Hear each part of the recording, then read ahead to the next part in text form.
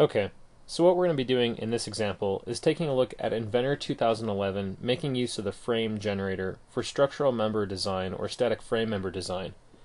Now, the first thing we're going to do is make use, inside of Inventor 2011, of the hundreds of thousands of different components inside our library to make use of all these different profiles. We don't have to manually create these different frame structures. Rather, we can use an existing sketch and extrude all those different profiles along all the different sketch lines instantaneously.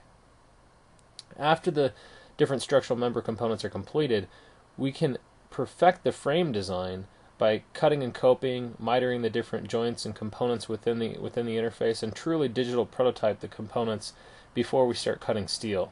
Now, the other things that we can do is we can actually go in here and start extending or trimming off specific componentry within the design so that we can perfect the design and also analyze the design downstream.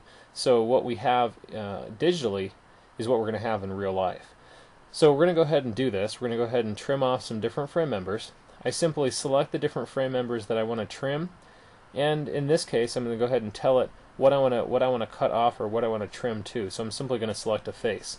I also have the capability within Autodesk Inventor 2011 to be able to cope around curved components or curved frame members very easily, and so the interface makes this a streamlined environment, so I don't have to think about the different angles that I'm actually cutting off. Rather, I can let the software make those calculations for me.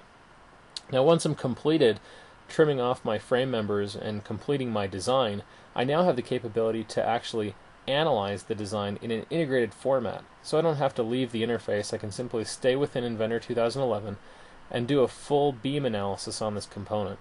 So what I'm going to start off doing is creating some fixed components or fixed points for this frame where it's sitting on the floor.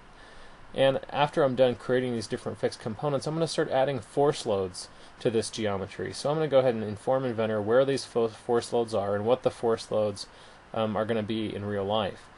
Now, after I define some of these different force loads, I also have capability to easily adjust force loads in complex positions. So in this example here, I actually want to define where I want to position this central force load on this frame, and I also want to be able to go in here and further define some additional direction of this load. Now I'm going to go ahead and give it a value of 1,250, and I also want to go in here and define a more complex angle. Very easily I can simply drag my arrows in any direction and apply this force load. So Inventor 2011 really makes this easy for an end user to do this, and faster than anything else in industry. Once I'm completed with that, I run my results. I can animate those results and do a variety of different things, including reports and different things this way.